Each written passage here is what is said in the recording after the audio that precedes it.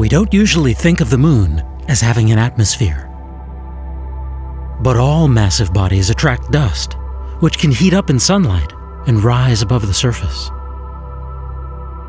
In fact, Apollo astronauts on several different missions reported a glow at the moon's horizon as they flew out of the night side and into the sunlight. All massive bodies also attract meteorites, which hit, fracture apart, and make more dust. NASA is sending the Lunar Atmosphere and Dust Environment Explorer, LADEE as it's called, to orbit the moon, surveying what goes on at and near the surface. The moon is an almost perfect place to study how dust works, knowledge that will answer some deep questions about planets, asteroids, and even stars. The moon is close by.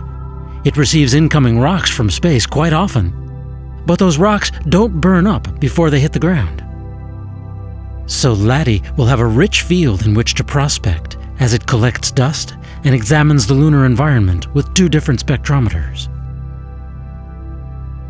LADEE will also demonstrate a new way of passing its data to waiting researchers and receiving commands from its controllers. It will communicate by laser, which has the potential of bringing a broadband data pipe to and from space. For more than half a century, space science probes have each been designed and built as custom works of engineering. Now, LADEE is one of the first to begin changing that approach. It's built from a series of somewhat standardized modules, almost like very sophisticated Lego blocks, known as the Modular Common Spacecraft Bus.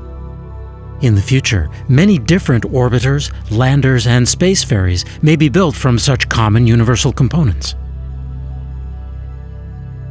LADEE will ride up and down as it gathers raw morsels of science, varying its lunar orbit altitude by about 40 kilometers as it goes, in response to mass concentrations under the moon's surface that cause the gravity field to change quite a bit.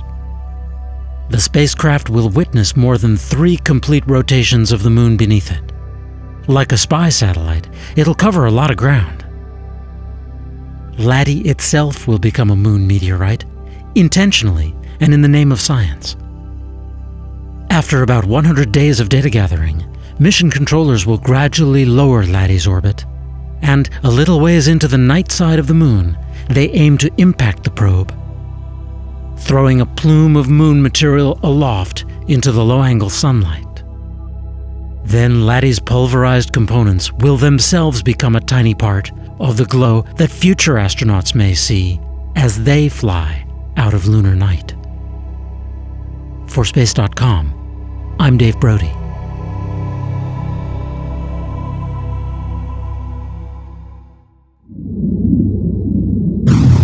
Space.com